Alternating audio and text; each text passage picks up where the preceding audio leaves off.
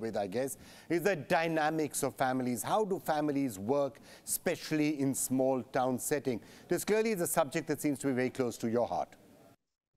Yeah, I mean, Agra specifically, I think, is a film about sexuality and sexual repression, and it looks at the idea of physical spaces, the physical spaces that we inhabit.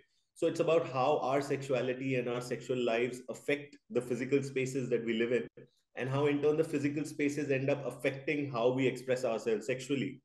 So, it really got seeded from my growing up years in Delhi, early years in Patiala, Punjab, then Delhi, then later even in Calcutta as a young man growing up. I saw that there was not a lot of space around me. और फिर मुझे लगा कि मैं तो फिर भी थोड़ा privileged हूँ. I'm still middle class. I live in a 3-bedroom house.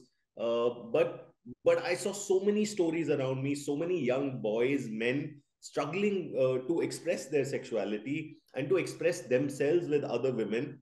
And in many ways, I sensed a certain repressed violence around this.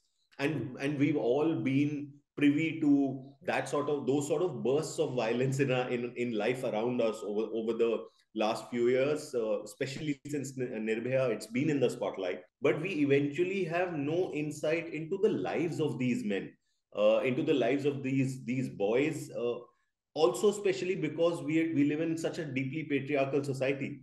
And within the patriarchal society, now, given the whole Me Too movement and all that, it's become even more difficult for men to express themselves in a certain way, and to find articulation for what they might be feeling.